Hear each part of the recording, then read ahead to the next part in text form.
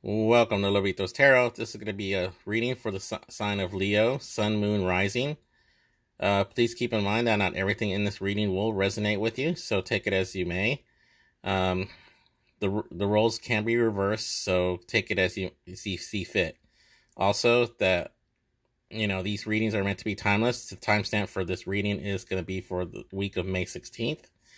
But keep in mind that timeless readings mean that this can occur anytime. We're all on different time cycles, so we're not all going to experience everything at the same time. So when you're meant to see it and hear it, that's when you're meant to see and hear it. So I've pulled a card for you, so let's get to it. So the for the first card that I pulled in the pre-shuffle was the Queen of Wands.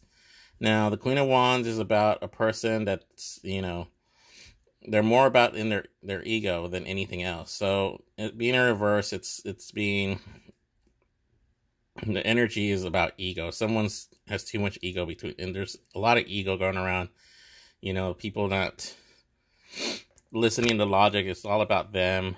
So it's that selfish energy that I've been kind of feeling with some of the other readings as I've been doing. So let's see how that plays out in the reading. So the first card I pulled is the energy between the both of y'all is the Four of Cups. So whoever you came to this reading for, this is the energy between the both of you. So the Four of Cups is about being divinely offered a cup, and you looking up and more interested in reading your book in this picture than accepting that cup of love. The Ace of Cups, the one cup, and that's that relationship between the both of you. Now, you got the Nine of Pentacles clarifying that, because that's just which clarifies and states that you guys are more about the material things right now. You guys are more focused on how people receive you than anything else. So it's the ego again. Ruling out that ego is playing a role in this relationship. You're more worried about how other people will see you with your person than with anything else. And it could go either way, vice versa. That's the energy that's clarifying this. Pretty much ignoring that cup of love. I kind of see you, Leo, as with the Ten of Swords as your energy towards them. You're coming out of a traumatic experience. Yeah, you've been in your head. You've been playing out, overthinking, doing a lot of those things. But I think you guys are coming out of it. It's clarified by the Queen of Pentacles, and that kind of tells me that you are more focused. Before you were focused on the outcome rather than the journey there. So this overthinking about how you think this relationship should go is coming to an end. And with the Ten of Swords, it's the end of the cycle. So you're coming out of that cycle of, they should have reached out by now. They should have done this. They should have done that kind of mentality. And you're going to start to be feeling better with the new cycle coming into play on your side. Now, for your person, Leo, we got the Lovers in reverse. That's about, in the Lovers upright, it's about a decision between a romantic relationship. But in the reverse, it's more about focusing on one aspect of the connection or the relationship. And it's kind of verified with the Six of Swords. All in your head about this relationship. Focus on one thing, over analyzing things.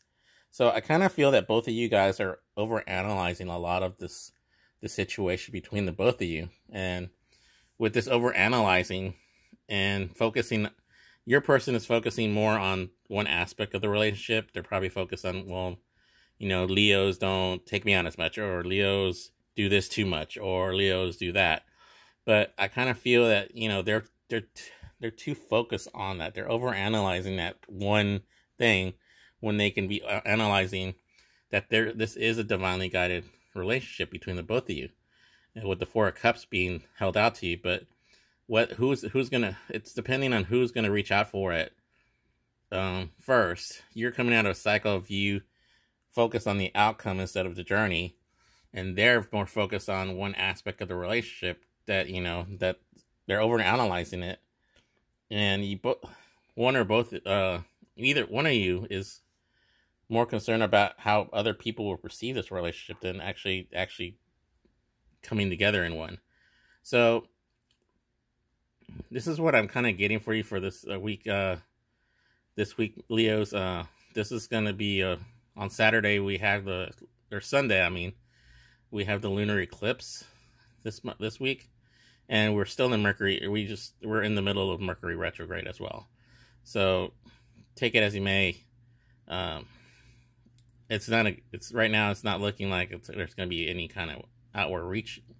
I mean, it could with the retrograde. You have people coming from the past. You have disrupted intercommunications, misunderstandings, stuff like that. But I kind of feel that that's not going to be the case. I think you're both ego is playing a big role in this relationship, this connection. So I'm going to leave it at that. Now, thanks again for joining me. Again, please hit that like, subscribe button. I really appreciate it. We hit 10 subscribers this week, which felt really good to have 10 people actually following this channel. But my next goal is to get to 25. So hit that subscribe button if you haven't already. Hit the like button. You know, doesn't hurt to hit the like button. It gets my content out to more viewers. Share, leave a comment if anything this resonates with you in any way, so that you can share it with other people in the community. But thanks again. Thank you for joining. We're 10 subscribers. Let's keep it growing. Thanks a lot. Bye.